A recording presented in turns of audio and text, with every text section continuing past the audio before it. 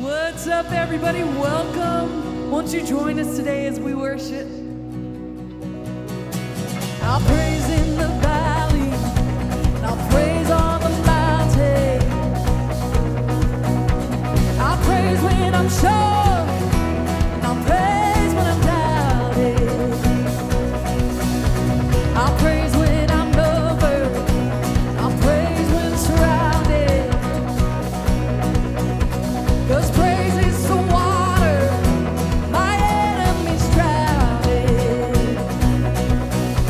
As long as I'm breathing, I've got a reason to praise the Lord, oh my soul. I'll praise the Lord, oh my soul. I'll praise when I feel it, and I'll praise when I don't. I will praise 'cause I know you're still in control. 'Cause praise is a weapon, oh, it's more than a sound.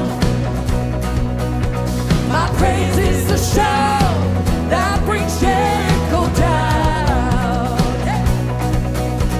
As long as I'm breathing, I've got a reason to praise the Lord, oh my soul. I'll praise the Lord, oh my soul. Oh, I won't be quiet, my God is alive, so how could I keep it inside? I'll praise the Lord, oh my soul. I'll praise the Lord. There's so many reasons to praise Him. Let's declare them, we sing. I'll praise 'cause you're sovereign. Praise 'cause you reign. Praise 'cause you rose and defeated the grave. Praise 'cause you're faithful. Praise 'cause you're true. Praise 'cause there's nobody greater than you. Say, I'll praise 'cause you're sovereign. Praise 'cause you reign. Praise 'cause you rose and defeated the grave. Praise 'cause you're faithful. Praise 'cause you're true. Praise 'cause there's nobody greater than you.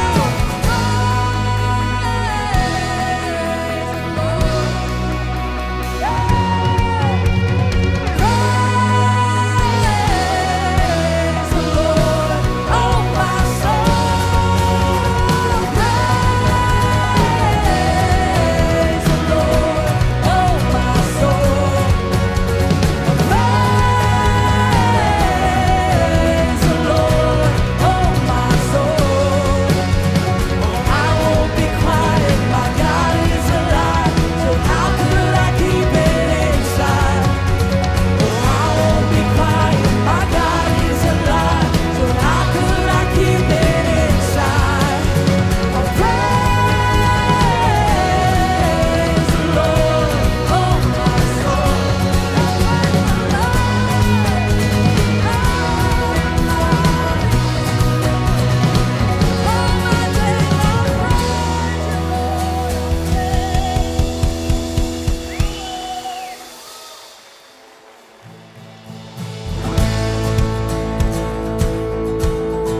We're going to keep it going today and praise the only one who is worthy, the only one who can rescue us from our situation,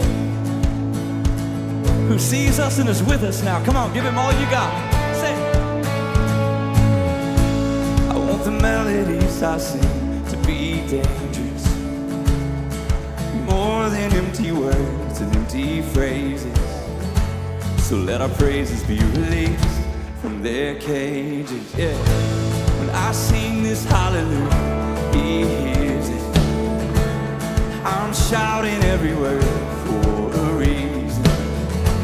So hear me now and hold defiance, echoing the roar, the lion. Come on, let's go. Hallelujah. Fear's got no hold on us. He is the Lion of Judah.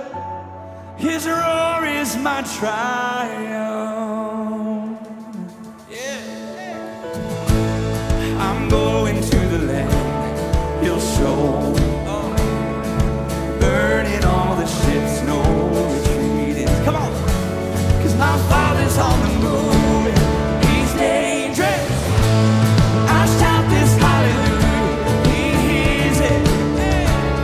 I'm chasing after Him in every season. With nothing left, I'm home, relying, living in the pride of the lion. Hallelujah. Fear's got no hold on us, 'cause He is the Lion of Judah.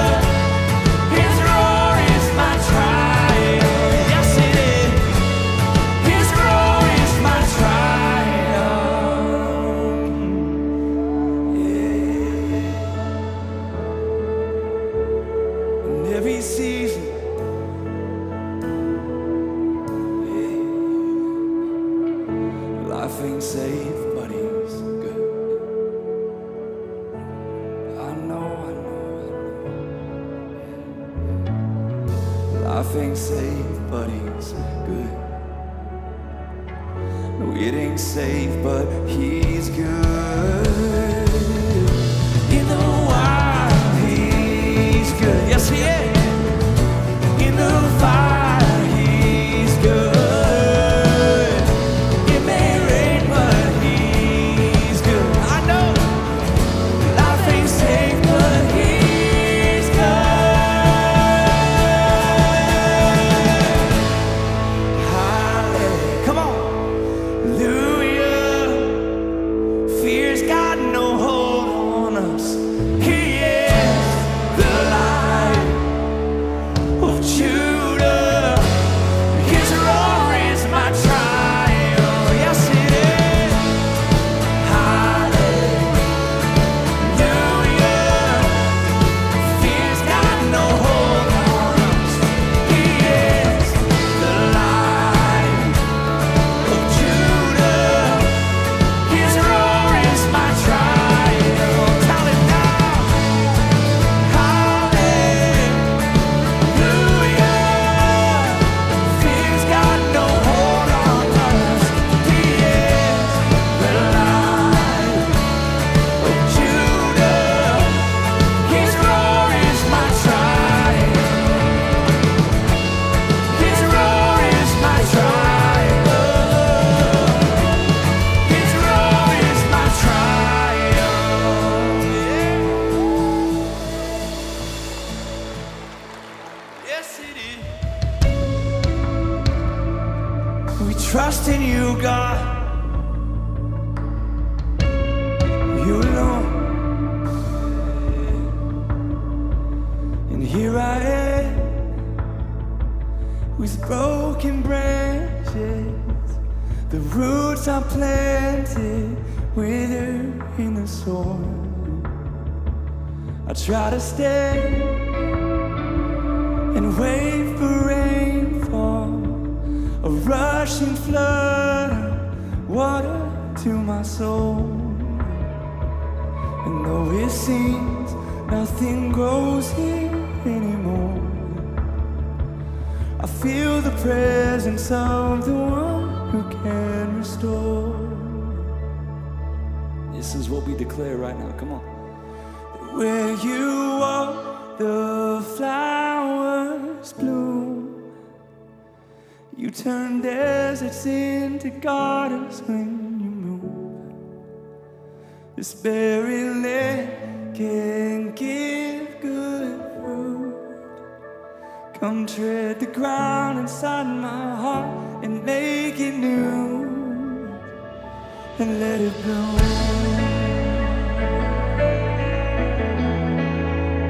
And do what only You can do.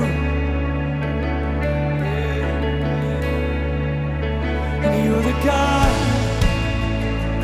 of transformation, a new beginning, ways to unfold. Yeah. You're the God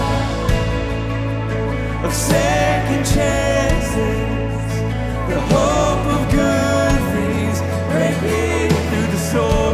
Yeah. Though it seems nothing grows here anymore, I feel the presence of the one who can restore.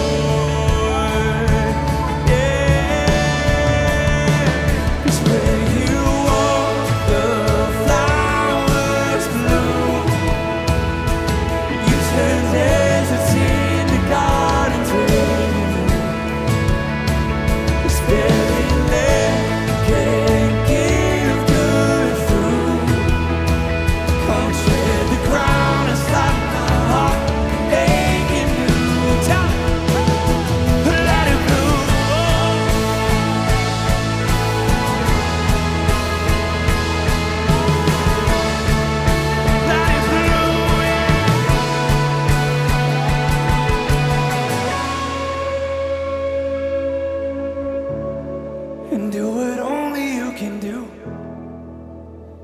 Yeah. I feel the presence of the one who can restore. We're in the presence of the one who can restore. Yeah. I feel the presence of the one who can restore. He sees you, he's with you. We're in the presence of the one who can restore. Yes, we are. I feel the presence of the one. Yes, we're in the presence of the one. Only you can restore. I feel the presence of the one who can restore. We're in the presence of the one who can restore.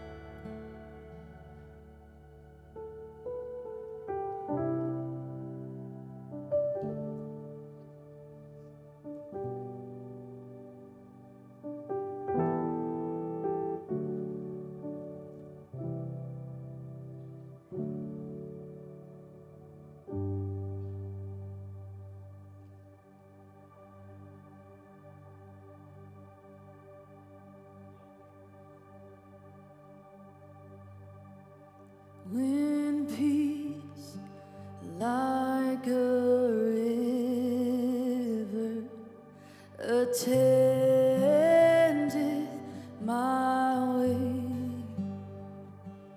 when sorrow like sea billows roll,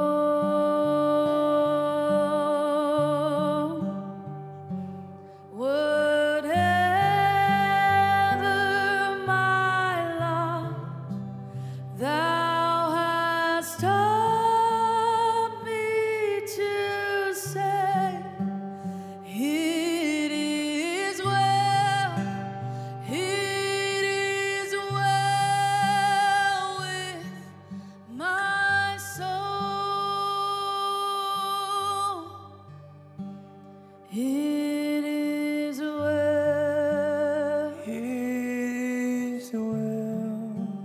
with my soul.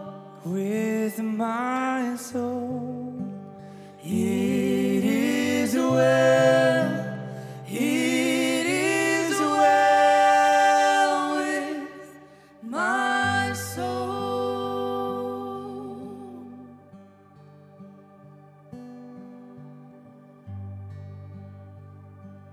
I love you, Lord. Oh, your mercy never fails me. All my days I've been held in your hands. From the moment that I wake up until I lay my head, I will sing of the goodness of God. All my life you have been faithful. Let them know. All my life you have been so much with every breath. I will sing of the goodness of God. I love your voice. You have led me through the fire in darkest nights. You are close like no other. I've known you as a father. I've known you as a friend. And I have lived in the goodness of God. Oh, my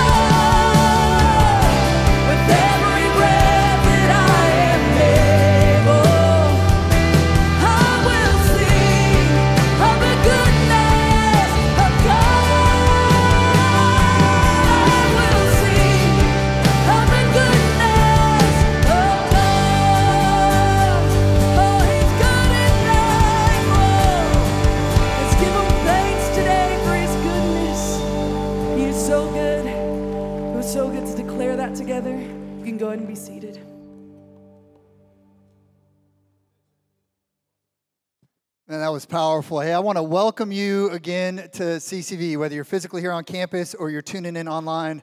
My name is Travis Brown. I get to serve as one of the pastors here. And let me tell you something. God has been on the move in and through our church, especially in the next generation, in our kids and our students. This past week, we had our kids camp. You can clap for that. Yeah. This last week, We had our kids camp, and across the valley, we saw over 3,100 4th through 6th graders attend kids camp. It was amazing. It was loud, but it was also amazing. This coming week is our junior high camp. We just ask that you would just continue to pray for all these junior hires who are getting ready to experience camp, and that God would move in incredible ways in their lives. Be praying for their coaches who do so much to pour into them. And if you're here and maybe you feel a prompting, you're like, man, God has been calling me to use my life to pour into the next generation, there is no better time to get involved than now. And the easiest way to sign up to serve, to do that, is simply to text the word serve to 72020. That's the word serve to 72020. What will happen is you will receive a text with a link. You can click on that link, fill out that form, and then submit that form, and we will follow up with you and help you take that next step so that you can join God in what he's doing in and through this church. But let me ask you a question. Where do you turn when life gets hard? I mean, where do you go when you're angry or you're feeling shame? Is there any source of strength that you can turn to? Well, this week, we're excited to be kicking off a brand new series where we're going to be diving into the book of Psalms. And we're going to see how God meets us in whatever season we find ourselves in and how we can experience God no matter what we're going through. And so right now, we're getting ready to hear a really powerful message from one of our teaching pastors, Mark Moore, as we kick off this brand new series simply titled Psalms.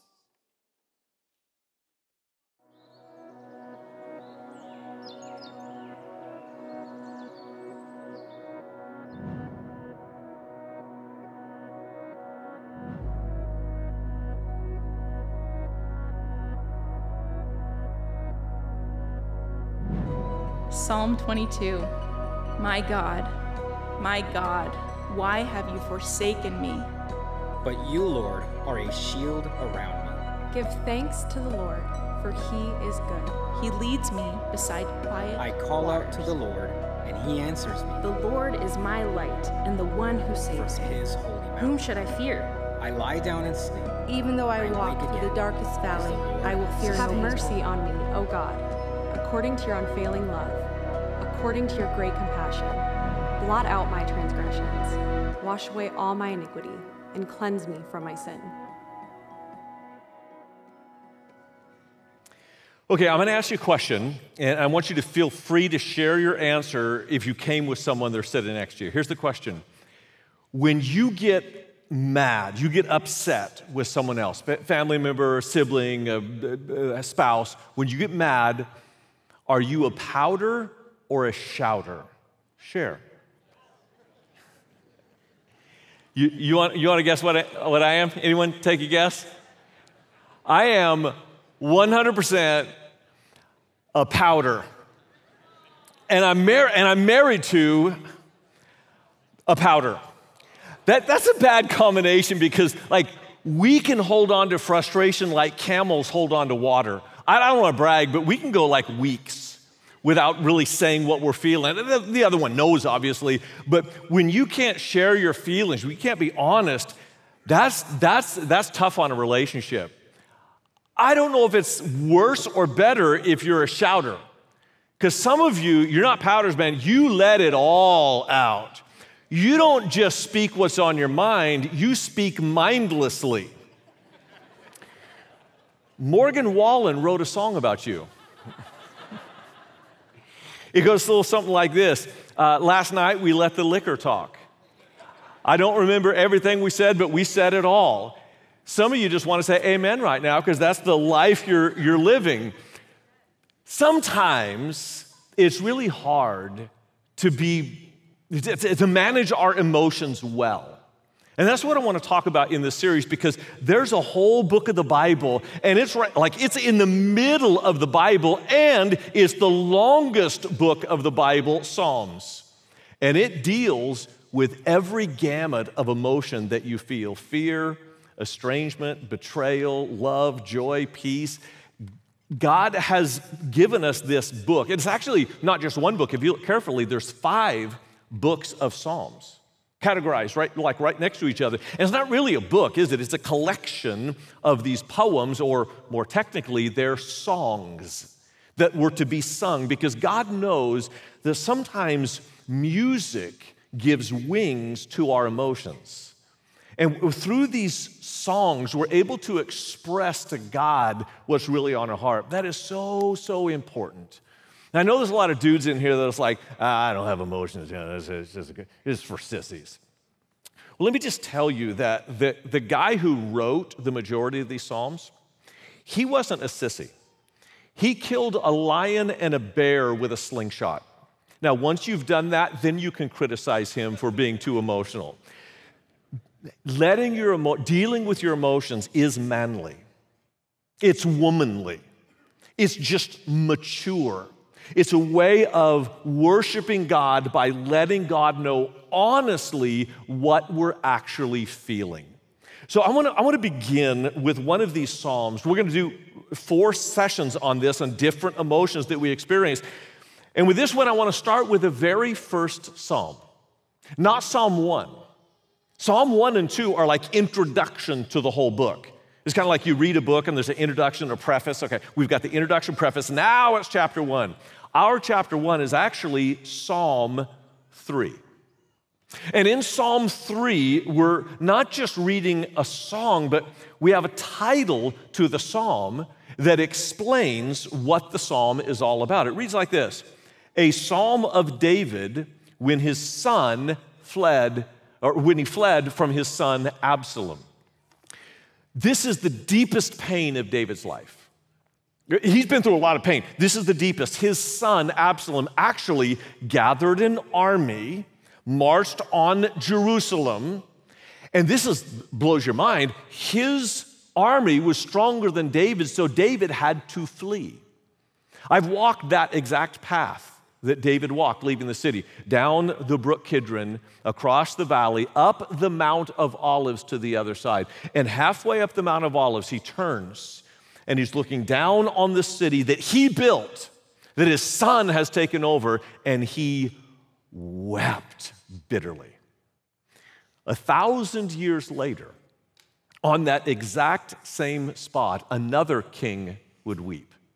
Only this king wasn't fleeing for his life. King Jesus was marching into the city to his death. This is a golden thread that God put between these two stories so that you could know that He is in control of all your stories and all of your emotions. I want to tell you not just about the incident of David fleeing, I want to give you the backstory that's revealed in this title. And maybe when you read the title, you thought, oh, well, it's in italics. It's not really part of the Bible. It's an editorial comment. Oh, no. The titles of the Psalms are actually in the Hebrew text. In fact, they number them verse 1. So in English, our verse 2 is actually, or verse 1 in Hebrew is actually verse 2.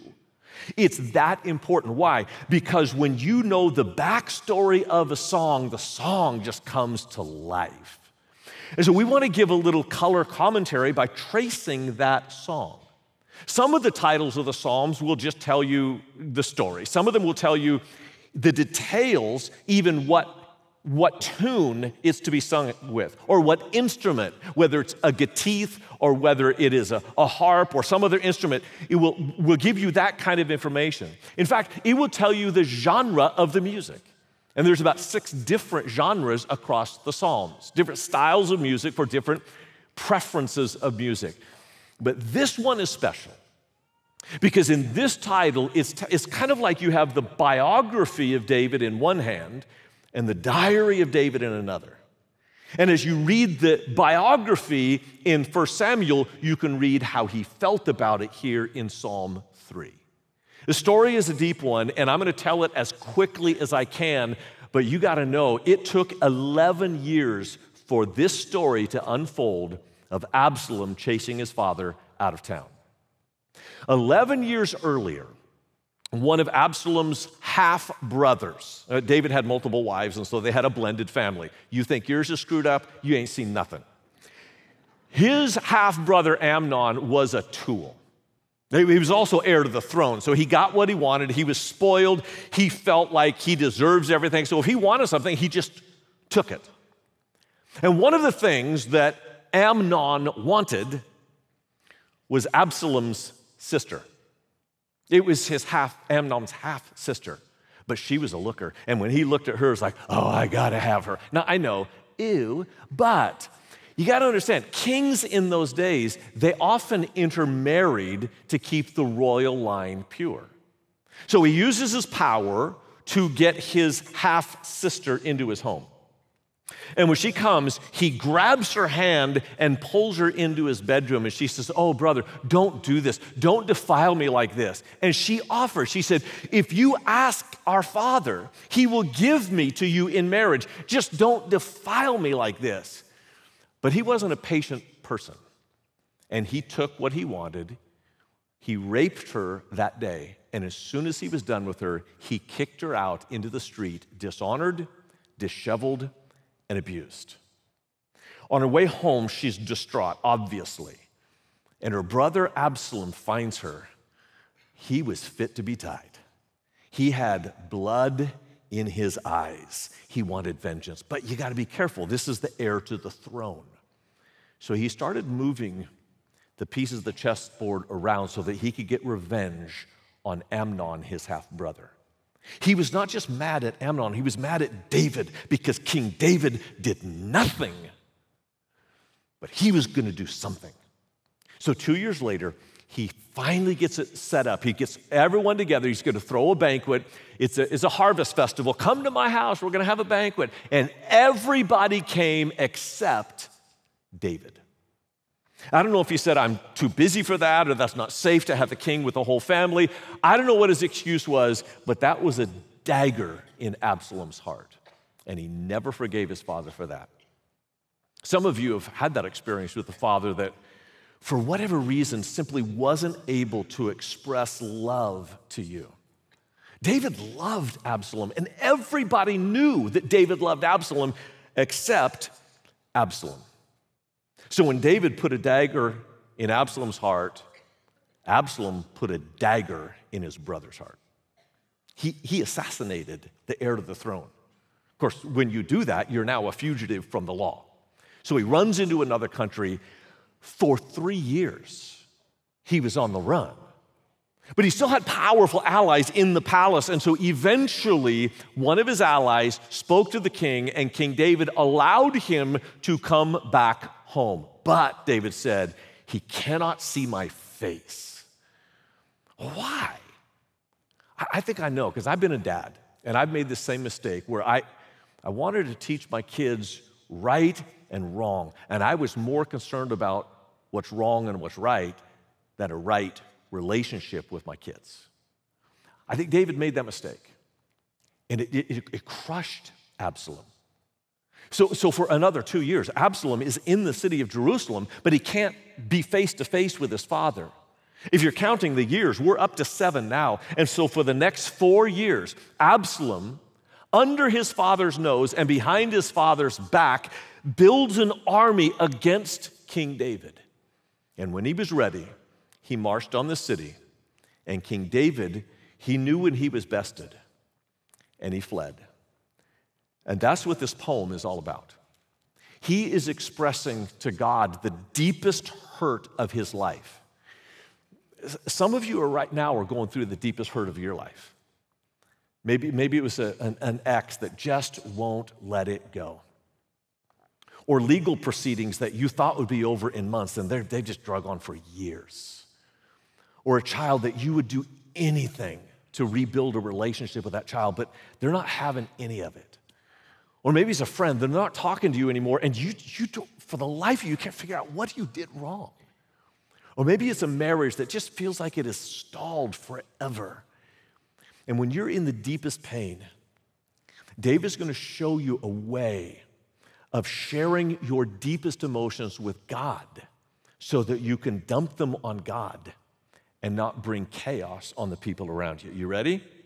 Here's verse 1. Lord, how many are my foes? How many rise up against me? Many are saying of me, God will not deliver him. Selah. What in the world is that? Selah. Some of your Bibles put it actually in the footnote. It's in the text, Selah, S-E-L-A-H, a Hebrew word. You know what it means? Actually, neither do I. Nobody knows for sure what it means, but our best guess is, because Selah punctuates the psalm, it's all over the place. And anytime you read Selah, I think what's going on is they're saying, time out, stop talking. The music keeps playing, the zither, the harp. The music keeps going, and you just have a moment where you reflect on what you just sang to God. I don't know if you realize, we just did that a few minutes ago.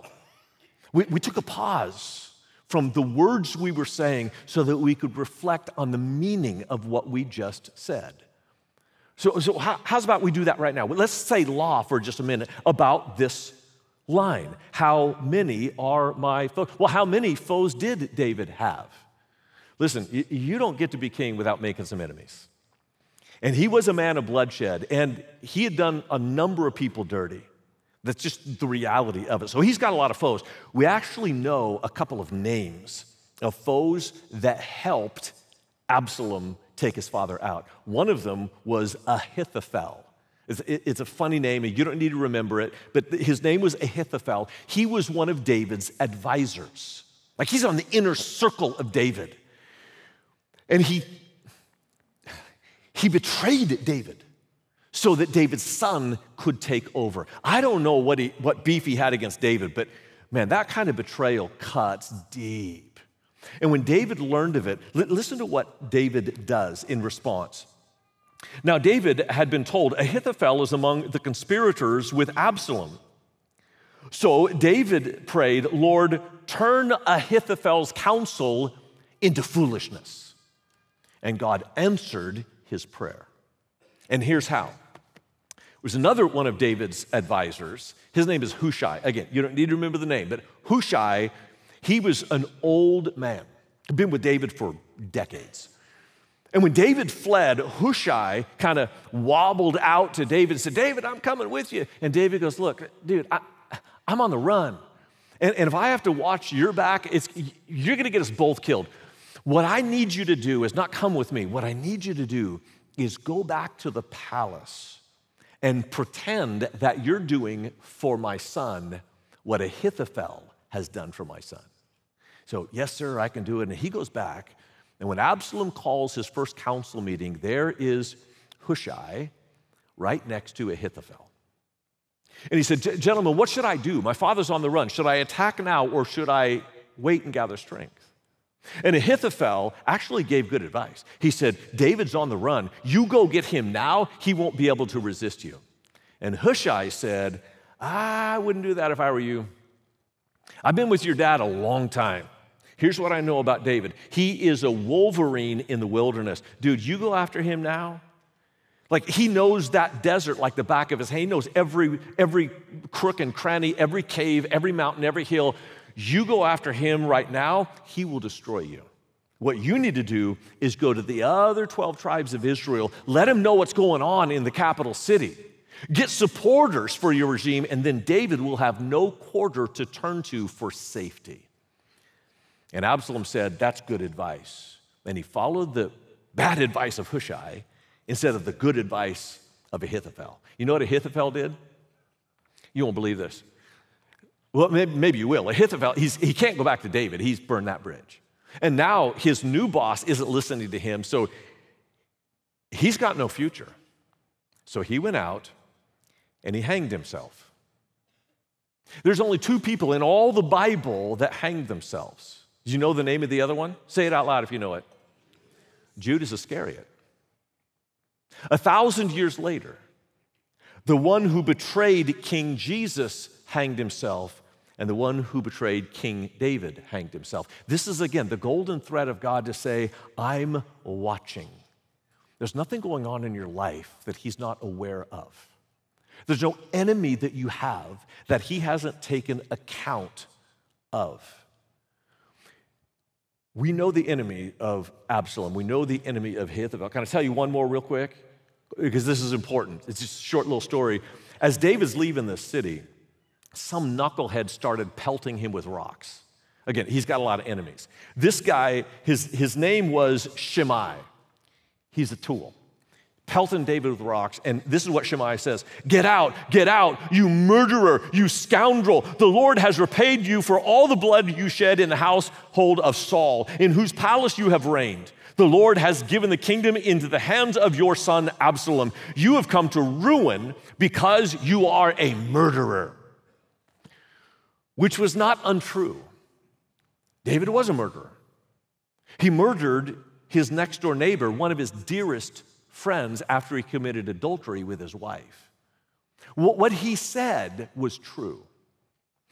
And that normally would have cut so deep, David would have retaliated on the spot. And you should have been there. Like, all David's guard, they've got the hand on the hilt of their sword, and they're going, just say the word, man. You just wink, and we will mow him down. And David says, no, boys, put your swords away. If what Shimei is saying is from God, then I receive the discipline of God. If what he is saying is not from God, then God will take care of Shimei. I don't have to. How in the world do you have that much presence of mind to trust God that deeply? Now, I'm asking a real question, because some of you right now, again, are in the most difficult season of your life. Are you ready to just let it go? Are you ready to just turn a blind eye to what they did? No, listen, David is not turning a blind eye. David is not letting it go. He is lifting it up and saying, God, you have to do this. And the beauty of letting God be your defender is that he's way better at it than you. If you want vengeance on someone, don't do it yourself. God has way more power. If you want vengeance on someone, you don't have the self-control to moderate that. God does. How did David come to the place where he could just give it to God? If you go back to the end of verse 2, there's an Easter egg there that I want to unpack. It says, many are saying of me, God will not deliver him. A literal translation is, he has no savior. There is no one to save. And this word here, deliver him, I'm going to actually pronounce that. You want to learn a little Hebrew today? I'm going to pronounce the Hebrew word because some of you will recognize this word. It is, he has no Yeshua. That's the name for Joshua. Joshua means the Lord saves. I named my son Joshua because when we got pregnant, I knew I couldn't do it. I needed the Lord to save me before I could raise a son. This name is deep for me. It was deep for David. And if you take the word Joshua and pull it into the New Testament, here's how it sounds. Jesus. Jesus' name means Yahweh, or the Lord saves. And if people are saying of David, he has no Jesus, and David's going, no, I've got a Savior, and I know that I have a Savior. And when you know that you have a Savior, you don't have to be your own Savior. That makes all the difference, because you're not really capable of the vengeance that is either appropriate or sufficient. But man, when you can give it to God, what a difference that will make for you and everyone else around you. How in the world can you give it to God? This is what this message is all about. How you can be completely honest with God. Because sometimes those of us who are pouters, we just I'm going to let it go. No, don't let it go. Give it to God. Give full vent and full fury to the range of emotions that you have with God, because he already knows where you are and what you're feeling. But if you can vent it to God, you can give it to God.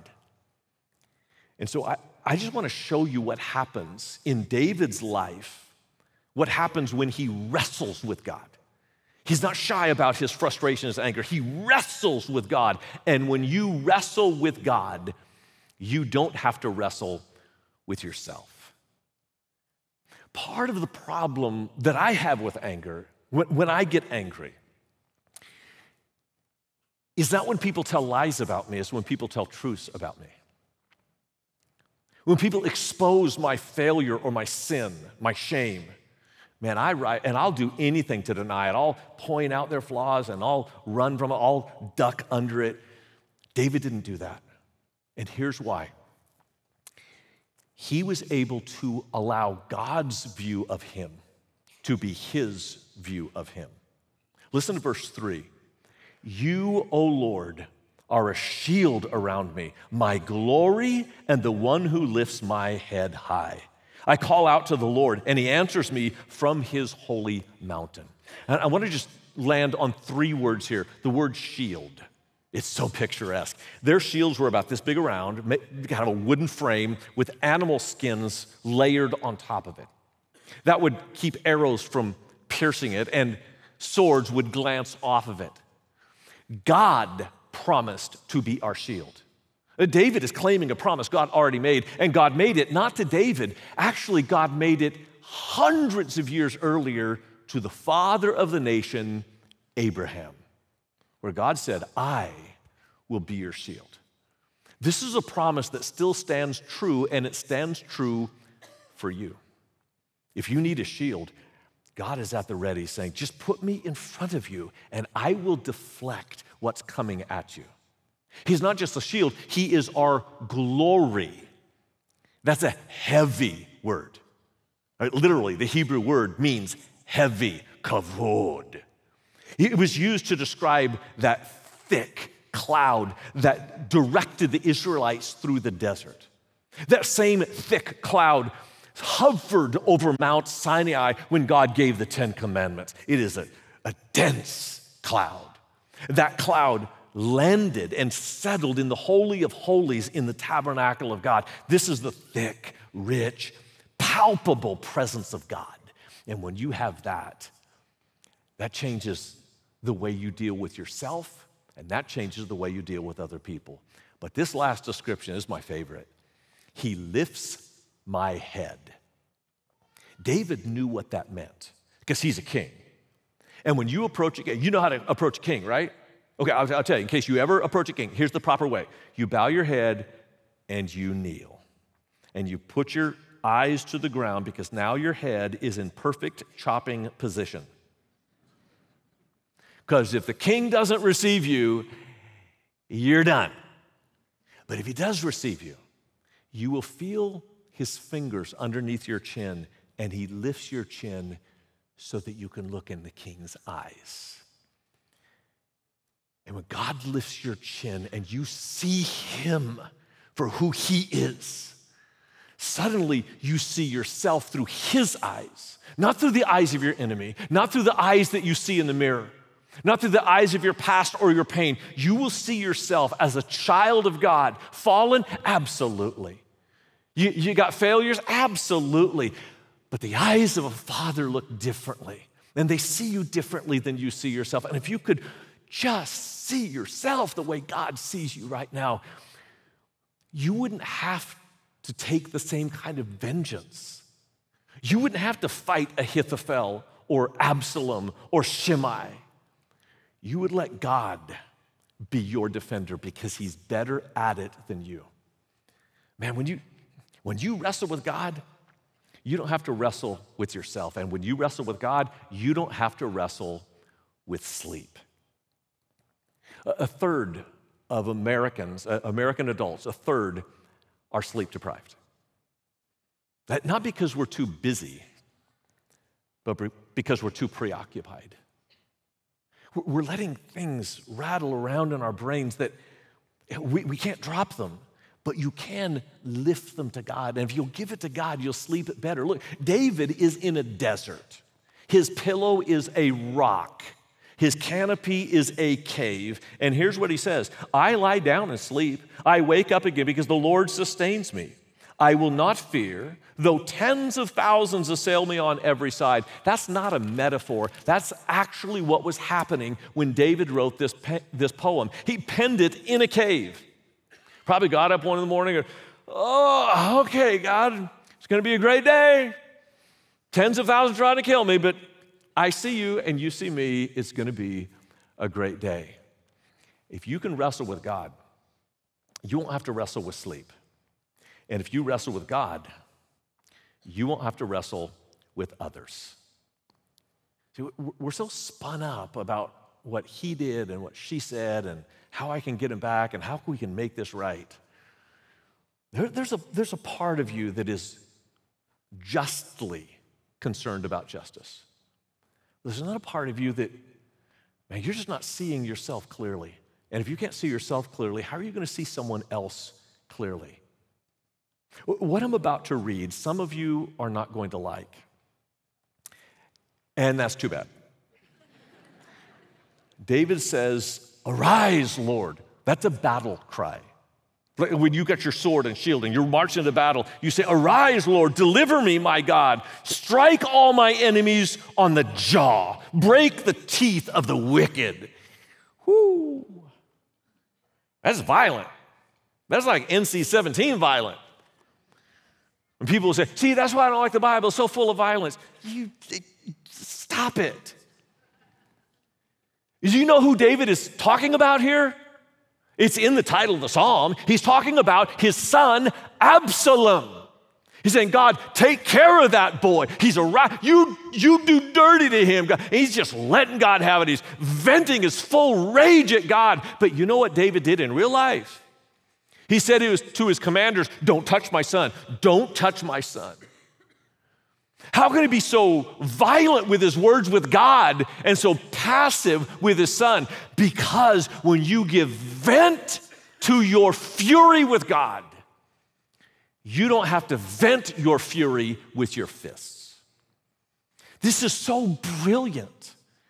And it's been sitting in the Bible all our lives, this tool for being honest with God.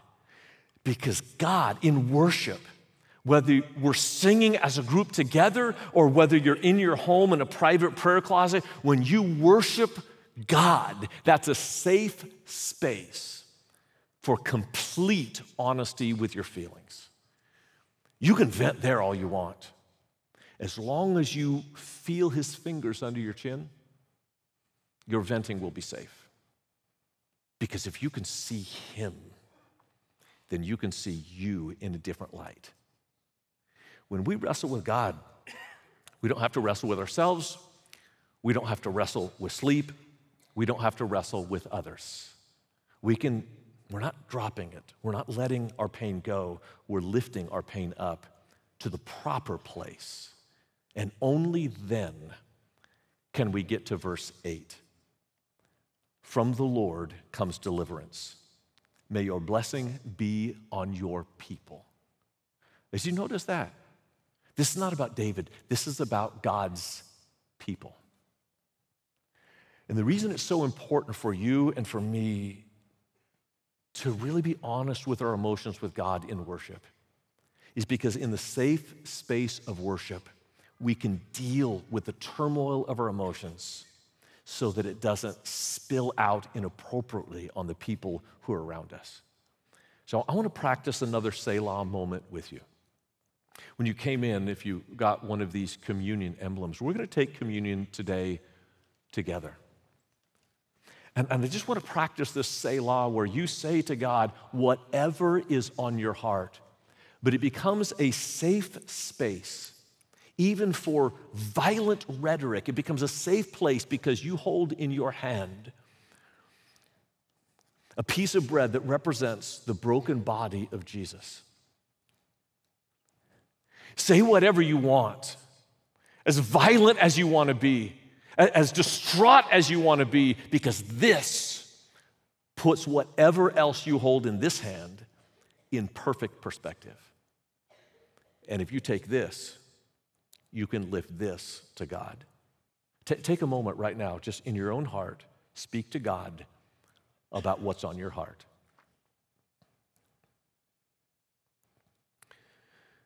Lord, in this safe space of worship, we know that the pain you went through on our behalf trumps any pain by 10,000 that we have in our lives.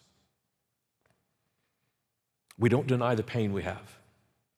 And we're not letting it go, but we want to give it to you because you have given us your Son, and it's his broken body that can heal ours.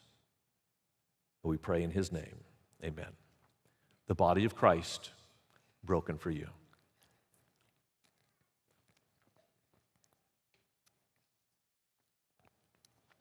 And we take the cup that represents the shed blood of Jesus. I want to give you a moment to say to God what you want him to do for you, for your enemy, for that person that you're at odds with. And it's a safe space to do that because as you say to God, here's what I want you to do, you hold in your hand what he's already done. And as he's poured out his blood for you, you can be poured out for others. Tell him what's on your heart.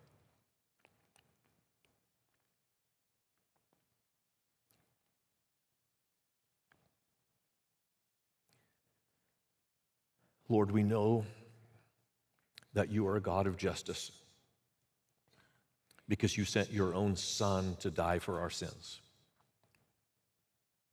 And in that act of righteousness, we recognize that if our Lord could suffer for our sins, we're not the right person to retaliate against others. We give judgment and justice and mercy into your hands. And with that, we thank you for this cup, a symbol of his blood, in the name of Jesus. Amen. The blood of Christ poured out for you.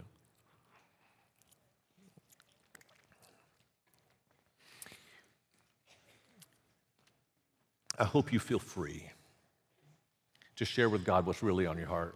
And for some of you, it's going to require a conversation with a family member, or maybe with someone at work, or maybe it's that you just stop the action that you were planning on.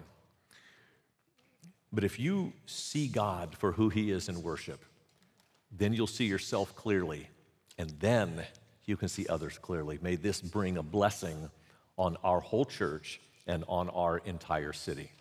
Guys, we'll see you next week. God bless.